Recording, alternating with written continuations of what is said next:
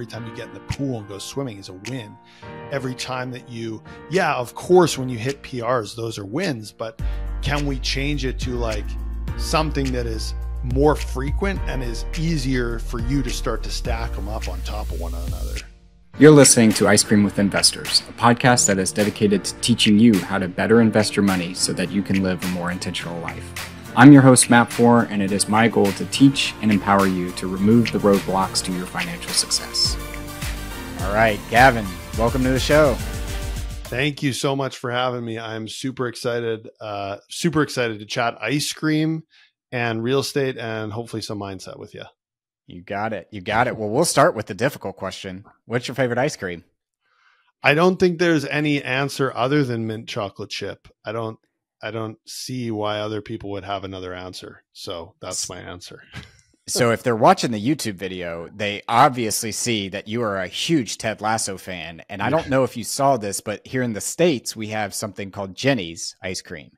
And Jenny's, right before the launch of season 2, came out with Biscuits with the Boss ice cream flavor. I think it was only limited time. So I've never tried it, but I think that would have to give it a run for its money. Well, one note on that is, have you heard the fact that the actress who plays Rebecca has said that those actual biscuits taste like garbage? Like the actual ones that she has to eat are not good, she said.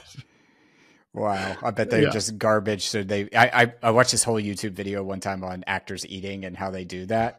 And some actors actually prefer real food because it helps them like be in character, and some don't because you have to shoot it so many times that they're like, I don't want to eat that same thing. So yeah, no, that's hilarious. I'll have to check that out. Yeah. Well, tell our listeners, Gavin, what's the scoop? What do you do today? So the scoop for me is I am what you would call a combination of a business coach, a personal development coach. Some of my clients call me a woo-woo guru. So we could call it a mindset coach, a life coach, so to speak.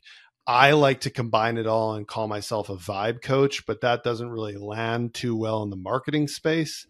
So what I essentially do is I work with business owners. I work with people with what we would call a high performance mindset, and I help them perform at their highest level, help them get to the place where they feel like they're hitting their potential and doing what they know that they can do.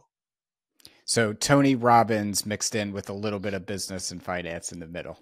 Yeah, man. Like really, he is someone that I like to try and embody. Maybe we could say Tony Robbins combined with Ted Lasso, combined with your business, someone who's a well-known business coach. There's too many to think of right now, but.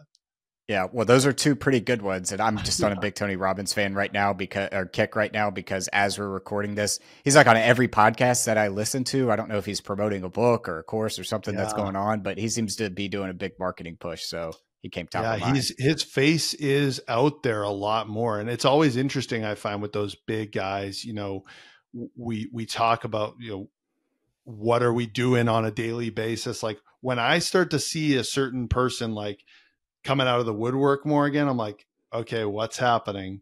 What's Tony bringing to the table now? And we know if he's spending that much time and energy to market something and going on podcasts, it's going to be something big, and I'm excited about it. Yeah. Well, take us back. I know you grew up as a professional athlete, and we were kind of talking about high performance athletes and business owners and how we kind of all have this mindset. But I want you to walk us through a little bit of your journey and your hockey journey and kind of how you got into what you're doing today. Yeah, I think that actually really sets the stage nicely and makes a nice connection for, the real estate investor that's listening and things like that. So I'm a Canadian kid, so I played hockey growing up, and I was a goalie, and I was always really good at it. Like right from the second I started playing goalie, I was good. I had watched a ton. I had played a ton of like mini hockey and just messing around street hockey. And I just learned it, just picked it up. And when I got to the highest level that I played, which I like the highest level technically that I played was like major junior hockey, which is like one step away from professional hockey. And I got there and I started to encounter failure and challenges. And I wasn't the best guy on the ice anymore. And I could not handle that. Like, I really struggled to deal with that. And actually my draft year, which for those of you who don't know hockey, when you turn 18, you get the opportunity to be drafted into the National Hockey League. What I like to say is I orchestrated a complete meltdown from the start of the season to the end, which culminated in a New Year's Eve fight where I got my nose punched in, and goalies don't fight in hockey, just for an FYI. And just, I got traded, and just like a whole lot of blaming other people. And, that was, when I look back on it, that was a real turning point, an inflection point for me, where I kind of accomplished, I put that in air quotes, something that every high performer is wildly afraid of, is I blew it. I was right there and I blew my chance. And so when I share this story with people, I think it allows people to let their guard down a little bit, because they go, oh, like this guy's blown a chance at millions of dollars in a professional hockey career. Right. Anyway, fast forward a little ways. Went to college. I did some personal training. I transitioned into online personal training, transitioned into business coaching for personal trainers. And that's when I got the opportunity to work for Craig Ballantyne, which is kind of indirectly the connection, how we got connected. And with Craig, he gave me the opportunity to really kind of spread my wings in this space of personal development and mindset, and really dive into some of the stories that, through my business journey and building my own business, I fell into those patterns that I fell into with hockey again. As soon as failure happened, I started blaming people and all that stuff. And it finally clicked for me with my own business. And then I started really diving into it. And that's when I just fell in love with it. And, I think that every high performer, if there's even a shred of something that you feel like you could be doing better at, most likely it's not that you don't have enough information. It's probably something between the ears. There's a lot I want to dig into there, and I'm going to take us down a little sidetrack for a second, because you mentioned something that I'm kind of experiencing in my personal life, and I just want your perspective. First of all, did you grow up in a big town? I grew up in what we would say is a small city in Canada. So it's called Winnipeg. Most people don't know it, but it is considered one of the bigger cities in Canada. Yep. Were you always taller than everybody? Were you a late birthday? So was your birthday late in the year? Always taller than everybody, and end of October birthday. So one of the things that I'm dealing with right now in our personal life is our son is a foot taller than everybody in his grade. I mean, just huge. And he's a natural athlete. He's pretty athletic. But then you stick him up against some 9-year-olds, and he gets his butt beat a little bit, right? They're a little bit bigger, a little bit faster. And I think at 7, it's really who's bigger, better, faster. There's not a ton of skill 100%. Or tactics. Who's bigger, better, faster, right? Yeah. So he naturally has that at school. He naturally has that in his local soccer club. But we go travel and they need a team to fill in and the older kids play. He just gets so discouraged on that. Mm-hmm. And I'm trying to implement right now that failure is an opportunity. Feedback is a gift. But it's not really sinking in. And I'm just kind of wondering, sharing from your personal example, how would you think about that? As you got this child who's really good at a lot of different things, and then goes up against different competition where it's just naturally that they're going to get beat. How do you teach in that moment? Yeah. So, I mean, I can tell you what not to do based on what my parents did. But again, they were doing the best they could with what they had, just like you are. And I think that the best option here as a parent or as someone trying to help, because there's a great lesson in here for your son, right? That like, if we can get this lesson out of this for him, oh man, he could be in just such good shape, where you and I probably took till we were 30 to learn this, right? Like, just like so frustrating. Still right? Learning. Yeah. Wish that I had known this when I was 8. Thanks. It is I think the best option, well, twofold. So I'll tell you a story on this one. I won't be too long. My wife's cousin is a psychologist who works mainly with women with like disordered eating and things like that. But with her she has three boys who all played sports. And she said, the only thing that I ever said, unless I was asked for specific feedback, was, it was great to see how much you enjoyed yourself out there today. Like that was the only thing she ever said to them, because she's like, I am not their coach and I don't profess to know anything about the sport. So just, I think where I'm going with that is the more you can show up as the, hey, I'm here to support you. And if you're enjoying yourself, that's all I care about. That's really valuable for the kid. And they may not see it today. They may not see it in a month, but in a few years, that'll land. Kind of compound interest, right? Yeah. The other thing is to really, if I think about what I was focused on and do the opposite, focus as much as you can on the process, right? So he's probably going to go out for these games with these older kids and he's going to get beat up, but that doesn't mean that he's doing the wrong things, right? We've all played sports and our coaches come in and said, yeah, you guys won that game, but you played like garbage. Or, you know, hey, you guys lost that game, but I'm really happy with the way you played, right? So I think if you, and to take it a step deeper, finding tangible markers for success, right, that he has control over. So like, hey, every time that you had, let's say playing hockey, right, every time that you had the puck at the blue line, did you get it out of the zone, right? Like, or, you know, every time that you had the opportunity to make a pass, did you make the pass, right?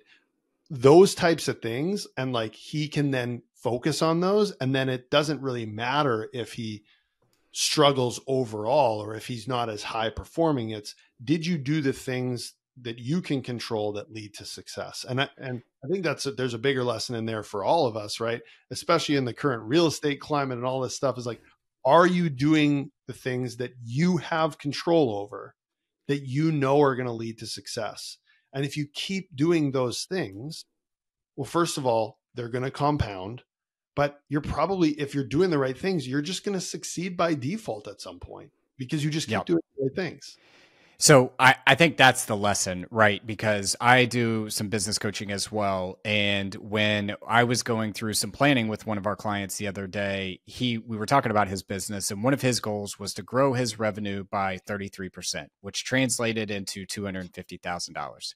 I said, okay, well, if we want to do that, what's your quarter goal? Well, I want to grow by $250,000. Well, let's take it down. The quarter goal should be to grow it by $65,000. Right. And you want to grow your customer base as well. Why don't you start by calling your first 100 customers and asking for a referral and trying to cross-sell what you already have? Because that will be the person you want to be as someone that gets in this goal of calling your customers, trying to cross-sell and ask for referrals. But I asked him to do one more thing, and I would love to hear your opinion on this, is you can absolutely sit here for 36 hours and call all 100 of them straight down the list and get a hold of all of them. Or for the next 9 weeks, you can call 3 a day. And I'm going to ask that you do 3 a day, because then you get into the habit of becoming the person that when you start your day, you know that this is the habit I have, or this is the goal that I have. And now you're becoming the person that just institutes that into their daily rhythm. Yeah. And I think that's so. Actually, the first time that I ever met your friend, Chris Larson, that was one of the things that came up when we were talking about mindset was, if you are afraid, you know, that you're not going to succeed at something simply because you've never done it. Right.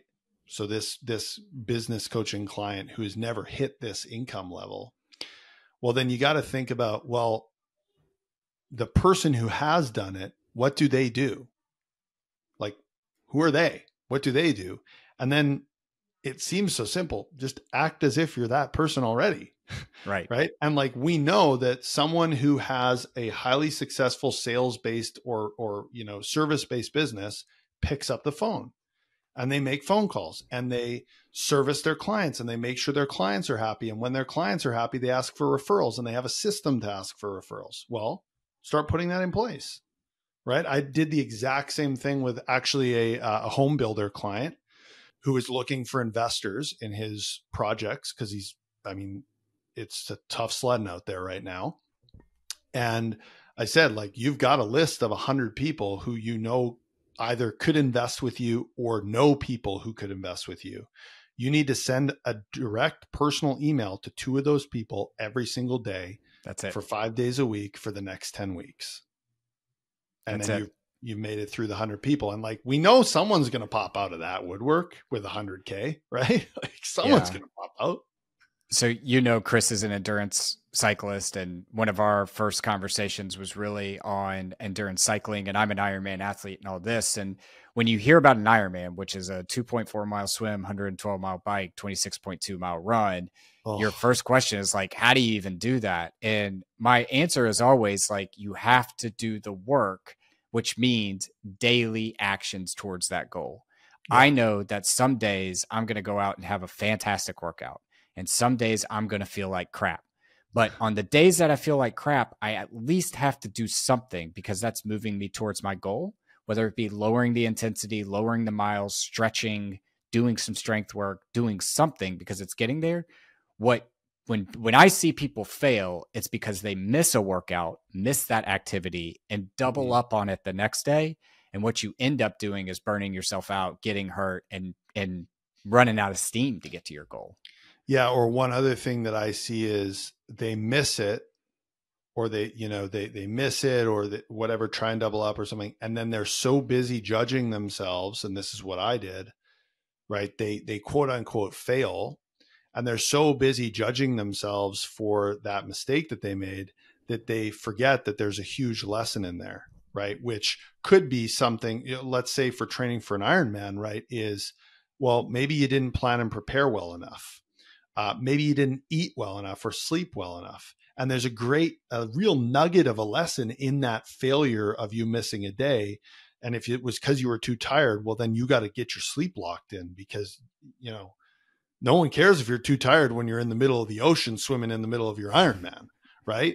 So you got to get your sleep locked in, or you got to get your nutrition locked in, or, and this is where, if we bring it back to my story where I made that mistake, right? I thought that failure meant that I wasn't good enough, right? That's what Carol Dweck would call a fixed mindset, right? Whereas if we can look at failure, if your son can look at failure, if an Ironman person can look at failure, if a real estate investor or a high performer can look at failure as feedback, as an opportunity to learn, you're going to be so much further ahead, because then there is nothing, you can't do anything wrong. You just learn faster when you make mistakes, right? So being in this podcast for 18 minutes now, you seem to be a guy that might have some processes around how we do this. And quick tangent, I think when we sit around at the end of the year and we look at our goals, some people are killing it, some people aren't. And the people that aren't are like, yeah, but I just learned so much this year. And then you're like, okay, what did you learn? Yeah. Crickets. Yeah. I don't think when failure happens that we spend the time to really self-absorb, self-reflect and think about what are those key pieces of information that are learned. So what advice do you have for somebody that goes through a failure, goes through a roadblock, and instead of, you want them to move forward, but you do want to take time to reflect, how do we go through that process? Yeah. So one of the things when it comes to failure, I've talked to a few groups about reframing failure. And like I said, one of the things is we kind of get so, into this like narrative that we are a failure if we fail. Right. So the first thing that I say to people when you experience a failure is to just take a moment, just like take a beat here, just take a breath and separate yourself from the experience of failing. Just give yourself some time. And then to recognize that I like to say it as judgment and curiosity live next door to each other. Okay. So judgment and curiosity are both very valuable emotions in different contexts. Once you have failed, judging yourself and beating yourself up does not serve you. Something that's right next door to judgment, like I said, is curiosity. And that serves you really, really well because that can allow you to pull the lesson out of the failure. The only difference between judgment and curiosity is punctuation. When you're judging yourself, you're ending the sentence in a period or sometimes an exclamation point. I suck. I'm the worst. I'll never do this. I'll never succeed. When you change it to curiosity, do I suck? Am I the worst? Is it that I'll never succeed? And this starts to lead us down a path where we can start to ask better questions. Our brains are built to solve problems. It's literally what they've been programmed to do over centuries. The problem is 99% of the time, and I know we're both guilty of this, we don't give it very good problems to solve. So when we fail and make a mistake, if we can get the faster we can get curious, right? Because now we have information that we didn't have before we failed, right? We know that this thing that we tried doesn't work, right? So let's get curious, ask questions, and then our brain can go to work on solving the problem, on making sure that we don't fail again. Because really what matters about failure is that we can pull out the lesson, and the next time that same situation happens, that we can respond in a different way that gives us a better chance at success. Judgment and curiosity live next to each other. Is a fantastic tweetable quote right there. Yeah. And I love this idea of like your mind is set on problem solving and trying to solve problems, because I truly believe one of the definitions of success in life is choosing which problems you're going to focus on. It doesn't mean that we all don't have problems, but when something happens, I'm just going to kind of pull on a thread that you introduced here. Something happens, I'm thinking, I suck, this sucks, all those sorts of things. And then I get a flat tire. I'm thinking, why does this always happen to me? I'm not focused right then on choosing the problem I want to focus on. But if you do have control over what problems you want to choose in life, then chances are you're being pretty successful. And I always like to say, if money can solve a problem, you don't have a problem. So I like that little thread you put. That's another tweetable. That's another tweetable. Yeah, like and I'll say this, right? Like, there's a really great, the ethics of it are questionable, but there's a really great documentary on Netflix where Jonah Hill essentially interviews his therapist named Phil Stutz. I don't know if you've seen it. Mm-mm. It's called Stutz. And it's questionable because he's literally like interviewing his therapist about his problems. It's kind of weird, but he's trying to highlight this therapist and how incredible his tools are. And one of the things he says is we need to recognize as human beings, and I fell into this so badly, that we're always going to have problems. Like there's never going to be a time in your life where you can put your feet up on your desk, lean back in your chair and say, I'm done. And I always had that thought where I was like, well, when I do this, you know, I'm going to be done, or life is going to get easier. There's always problems, right? You think of like Elon Musk. He's got a lot of problems. They're just better problems than you and I have. Yeah. Right. Someone said something like Elon Musk and the homeless guy on the corner both have money problems. Which type of money problems do you want to have? Right. Another piece of gold. I like another piece of Twitter gold. Speaking of Elon Musk, right? So I think that's if we can accept, this took me a long time to accept. If we can accept that we're always going to have problems to solve, then it kind of frees us up to go, oh, well, if I'm always going to have problems, then let's make sure that they're good problems, like you said, right? And then we can like actually pursue better problems. And that's when we kind of get to that, like, you know, new levels, new devils, right? You've got a tiny business and your problem or your devil is, I can't get enough leads. I don't have enough money to pay rent. And then your business grows and it's, you know, I need to hire faster and I need to manage my team better and all of these things, or I need to make sure that I manage all these all these clients that are in the funnel that I can't even keep track of anymore. Still problems. They're just way better ones. Way better ones. So one of the, kind of switching this to real estate or to investing, one of the problems I see with real estate investors is this idea of finite versus infinite mindset, this idea of a scarcity and abundance mindset. And things really started clicking for me when I saw I'll tell you the first time. The first time I ever created a digital asset and posted it on the internet, like a small PDF, and somebody bought that. It was like $2.99.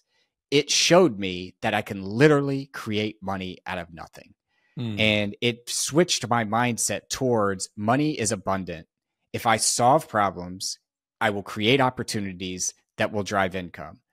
But probably one of the challenges that real estate investors have is this idea of, oh, if this deal doesn't work, that's a lot of money and those sorts of things. So I guess how do we switch this gear from finite mindset to abundant mindset?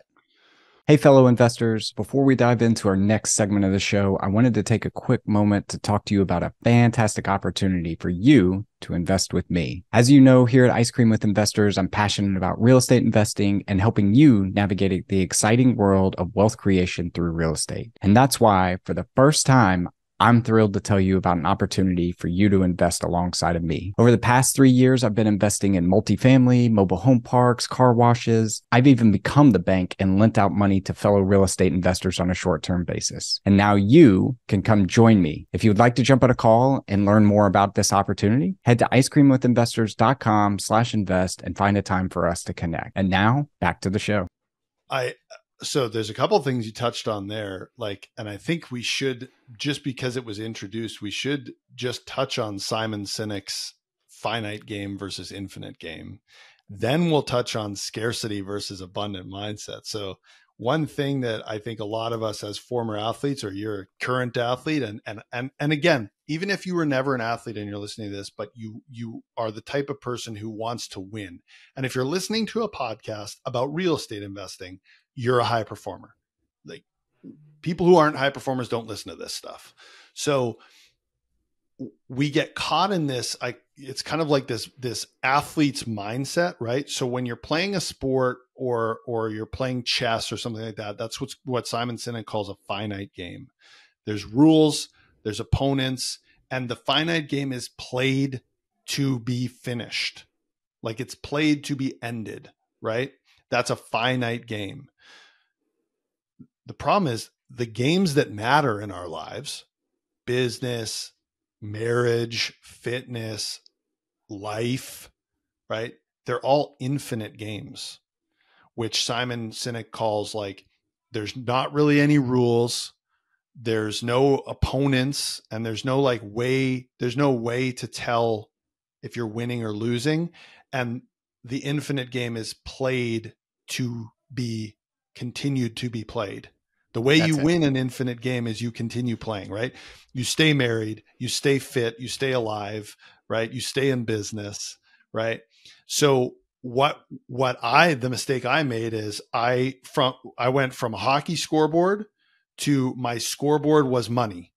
And I thought that, okay, that's how I'm going to win at the game of business, is I'm just going to keep making more and more and more money, until I started making more and more and more money, and the goalposts just kept moving further and further and further away. If you think the next home investment that you make, if you think the next $100,000 or $1 million that you get into your portfolio is going to change you in some way, you're dead wrong. Like, I'm sorry, but you're wrong. It's not going to make your life better. Like, yes, having more money and more assets, it makes life easier. We can all agree on that. But if you think that it's going to somehow drastically change things for you, I think you're just barking up the wrong tree. And you have way more ability to make that change right now without having to add any assets to your roster. Right? Yeah.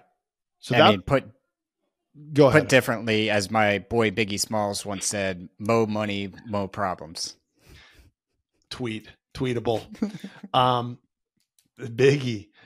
So that's kind of like this infinite game versus finite game. And I say that where a friend of mine and I were chatting, and he had said he had gone to his first therapy session, and he's a former like high level basketball player. And I said to him, well, what's the biggest takeaway from your first, couple therapy sessions? And he said that my athlete's mindset is killing me. The fact, because he's a CEO of a tech pharmaceutical company. He said, my mindset around trying to win all the time and be competitive all the time is killing me. So I'm glad that you brought up this idea of infinite game. I love that by Simon Sinek, by the way. The thing I struggle with infinite game is there are rules to business. Like you can't go to negative $1 million and still have a sustaining business. So how do we structure what winning looks like, or what progress looks like in business and relationships and sport, knowing that there are some boundaries that we play within? Yeah. So I think that this is where, when you're playing an infinite game, this is where you get to choose how you define your wins, right? So like I said, my scoreboard just turned into dollar signs. So it was like, that's the only way that I could win, was by making more money. But, when we bring up your Ironman idea, or we look at, because that could be considered a finite game, but an Ironman, winning an Ironman, quote unquote, a win for Matt might be just showing up and starting the race. It might be just finishing the race without an injury. Whereas for me in business, if we look at like how I shifted, is a win for me is that I can take care of my family financially and be present, right? I can leave here after we finish this and I can go and be present with my wife in the evening. That's a win. Like that's how I define a win. And no amount of, no extra $20,000 or $30,000 in gross revenue is going to change that if I can't show up for her. Right. And that's just what I choose as the win for me. And that's from having chased the other stuff too. Yeah. Right? Well, and we talked a little bit before the show. I mean, there was a time in my Ironman career where I was going all over the world and competing and being disappointed after every race for not achieving what I thought I could achieve. However, if I would have shaped my mindset too, but I'm still healthy, I had fun, I love this sport, and I get to go do it again, that was when I was the happiest in my life. Instead, there's a lot of people, including myself, like I've taken some years off from the sport because I just had this scoreboard that I was looking at, versus changing that, hey, if I can keep doing this in a healthy way, that's a positive, that's a win. Yeah. And I'll even bring this to business, right? Like, so one of my clients, I remember him kind of like, he came to me and he was just saying, oh, I'm just struggling. I'm just having a tough time right now, And one of the big things I always say to my clients is like, you've got to look for wins. You've got to look for evidence that you're moving in the right direction. And so I said to him, so how do you define a win? And he said, well, every time that I close a new client. It's like, okay, well, something important to know about him and his business is most of his clients, he's a publishing company. So his clients are like $10,000, $25,000, $50,000 clients. If he closes one a week, it's a positive. So the way he defined a win was something that he sees maybe once a week. So his like time between quote unquote wins was way too long. So we needed to redefine what is a win for you in your business, right? So a win could be, as we had talked about earlier, making 3 reach outs. A win could be every time that a client gets their book published is another way that we win because we're delivering a great service, right? We need to reframe these wins, because if we're going to be brainwashing ourselves either way to like feel like crap or feel great, we may as well brainwash ourselves to feel great. Because like I'm telling you right now, you're brainwashing yourself one way or the other. So if we were to brainwash ourselves to feel good, then it would probably be like, well, how many different places can we find wins? Can we find evidence that we're moving in the right direction? And then, you know, even in the Ironman example, it's like every time you strap on your shoes and go for a run is a win. Every time you get in the pool and go swimming is a win. Every time that you, yeah, of course, when you hit PRs, those are wins, but can we change it to like something that is more frequent and is easier for you to start to stack them up on top of one another? I hate that you just repeated back what I say to like everybody that asks me about doing an Ironman, which is that you just have to put the hay in the barn. There's no other way around it. One thing I love about the sport is there's nobody that's genetically dispositioned to do this sport better than the others. Being LeBron James, I always use him as an example, being 6'7", 225 pounds of solid muscle, can jump out of the gym.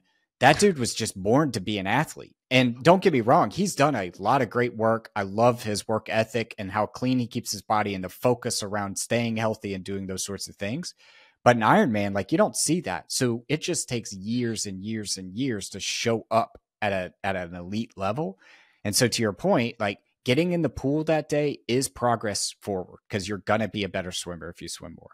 Being out on the bike and coming back healthy and being able to do it again is a progress, because if you get in a wreck or if you get hit by a car or something like that and it takes you out for a couple months, that you're not going to be able to progress. So I like this idea of let's reframe what a win is and find them in our daily lives and make them geared towards the direction we want to go versus the outcome of what we want.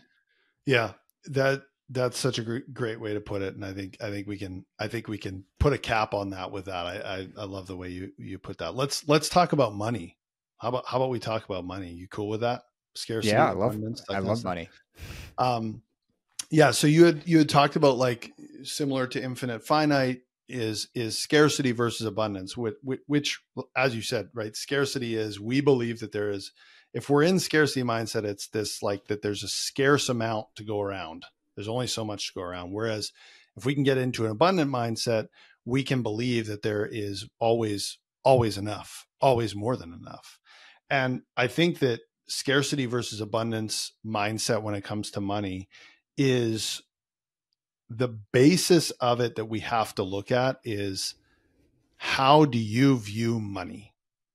Right? So I grew up in the generation, I'm a middle-class kid, right? Mom was a teacher, dad was a cop, you know, not blue collar, but it was always touch and go with the monthly fees, right? And it was, money doesn't grow on trees, right? Well, and I heard that, and that was hammered into me, and probably most of our generation, it was hammered into. But, like, if we look at it, like, money's paper, and actually, like, it does grow on trees. It kind of does. Yeah. It kind of does. And even if we look further, like, money at its core is an exchange of value, right? There was a time where money was a goat or wheat or these weird coins that blacksmiths made, right? And now money, for the most part, is a card that you tap or numbers on a screen that can just be manipulated in any way. So, like, what is money actually? It's just an exchange of value. And this, like, changes our view, because, as you said, right? Well, then if I just create more value for people who have money, then I can therefore create money for myself. And that's really what it is. So the scarcity mindset is just it's like a misjudgment of what money is, right? Because, okay, is there a scarce amount of $100 bills on the planet Earth? There is a finite amount of those. That being said, the government showed pretty quickly that they can just print more of that when they need to in the middle of COVID. So I'll even debate that. But the amount of value that can be exchanged is quite literally infinite. So when we look at money as a finite thing, or business as a finite, that you can only have so much business, like, it's just a flawed concept. And one of the things that I want to share with your audience is this daily money attraction video that we have on YouTube. It's completely free, and it reframes. I won't give too much away, but it reframes the way you think about money to an abundant way of thinking about money, how much there is, how much is available to you, because the only thing that is keeping you from having as much money as you could ever imagine, again, is the way you think about it.